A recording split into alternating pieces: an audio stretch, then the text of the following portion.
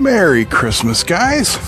It's 8:30 in the morning on Christmas Day, and this is the first time in years we have had a white Christmas here. So that is just awesome. As you can see, there are presents under the tree. Just waiting for my son to get here. And to make Christmas extra special, the Steelers play today. Woohoo!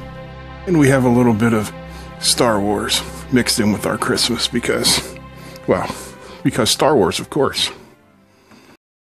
So about a week ago, I did a video with some Neopixels and playing around with the fast LED library. And one of you guys, Peter Ashley, left a comment about the Keystudio RGBLED shield. And he told me it was only $10 available from Amazon. So, well, I had to get one, you know, because I don't have enough crap around here already. So this is it. This is how it comes. I mean, it was in a padded envelope, of course. Comes in a nice little box. Does have a link there to keystudio.cc. That may come in handy for you later.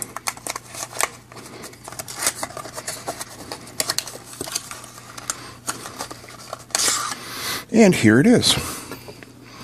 So let's get in and take a closer look at it. First, I just want to say I'm trying out a different microphone. So you guys let me know what you think. And let's zoom in. Alright, so here's a nice close-up look at the shield. And as you can see, yes, there are 40 of these WS2812 RGB LEDs. And they start up here. That one is marked LED 01. They go to 9. So the rows go this way. Unlike my LEDs, which actually started down here and snaked back and forth like this, this one starts at the top and goes left to right from top to the bottom. So even though this one is marked LED 01, when you're setting it up in your software, it's going to be LED 0. And down here, LED 40 is going to be LED 39. So just keep that in mind. We've got a reset button. And all of our pin headers are brought through. And there's absolutely nothing on the back side. And absolutely no documentation is provided either. So this being a shield will fit your standard Arduino Uno, which I have here. Let me zoom out a little bit. You just have to look at the pins and pop them together.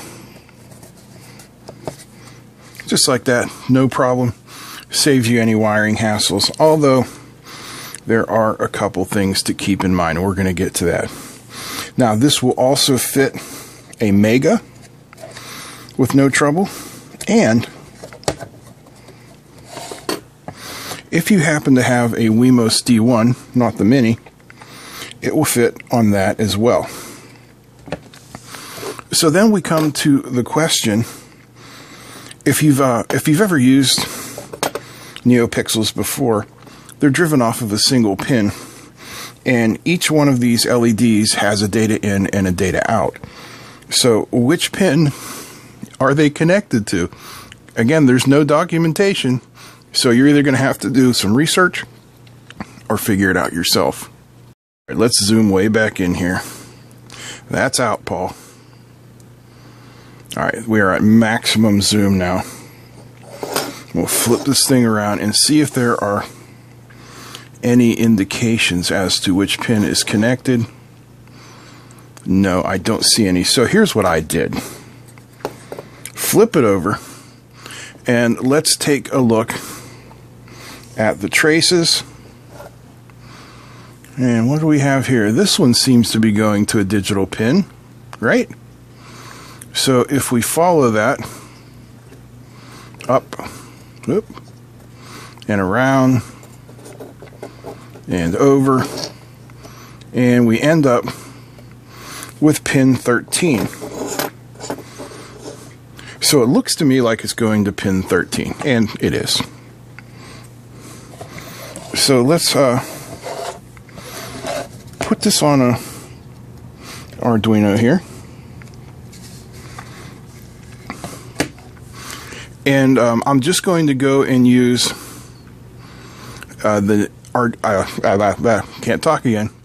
the Adafruit Neopixel library, and we're going to use the Strand Test demo and take a look at how it works. So let me upload that code and I'll be right back. Okay, so here is the Strand Test demo running, and it's running at 50% power because we don't want to be drawing too many amps. That's one of the concerns with this board, is if you light up all these RGB LEDs on white, it's going to pull a good deal of power, probably well close to an amp, and that is not going to go well with your Arduino.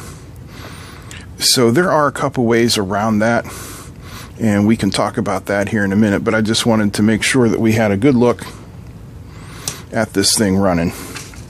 And as you can see, it runs very well. I'm running the RGBW Strand Test again from the Adafruit Neopixel library, and I'm running it at 50% brightness. So it's working pretty well. What do you say we take a look at the waveform on the scope as to how these things are driven?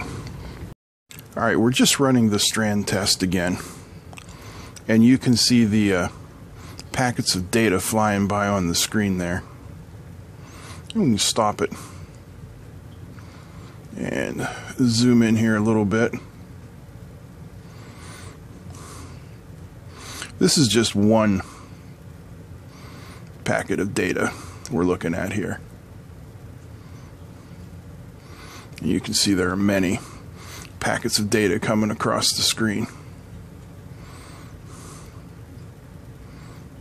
There's quite a lot going on there. And we're looking at a 40 microsecond window here. If we take it down even further. Now there's our maximum. No, it's not. It's 800 nanoseconds. 2 nanoseconds. That's too small. There we go. Let's go at 400 nanoseconds. You get a pretty good look at the data picture on the screen there. I'm going to stop it again here and the next packet pops up. Whoop, I missed it. I missed it again. This is hard. Hey, Paul, why don't you just do a single sequence?